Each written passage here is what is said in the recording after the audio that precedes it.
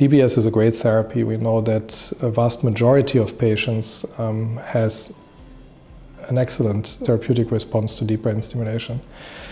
But minimal deviations in electrode positioning, a minimal variability, which is unavoidable with this technique, minimal variations can cause relatively large variations in outcome. What is new about the directional system is that conventionally we had one shot to place the electrode in the optimal space inside the brain. And with the directional system, we will have the opportunity to compensate for that post-operatively. I think that's the main advantage. A conventional DBS system is using electrodes with a ring shape, and this ring shape is creating an approximately spherical electrical field around the electrode. And one can only change the dimensions of the sphere, but one cannot change the shape of the area that is being stimulated. And that is now possible with the combination of a segmented electrode together with multiple independent current source technology, so that one has the choice of either providing an electrical sphere or having a kind of a lighthouse effect so that one can beam current into particular directions, for example, away from areas that provide side effects.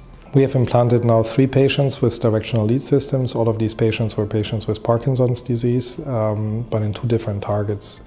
2 patients were implanted in the subthalamic nucleus and 1 patient in the VIM for severe Parkinsonian tremor. All patients tolerated the surgery well. And in all of these patients, we have been able to demonstrate that steering has a profound impact on the threshold for side effects, which means that it works. One can direct current away, for example, from the pyramidal tract to avoid contractions or dysarthria. And in the end, all patients so far were programmed in the directional mode because there were certain advantages in the risk-benefit assessment of these patients to use steering mode over ring mode. Many patients with movement disorders feel that they may not be eligible for the surgery, either because they personally feel that their symptoms are not severe enough compared to others, or because they are afraid of the risks of the surgery. And I think both impressions need to be corrected.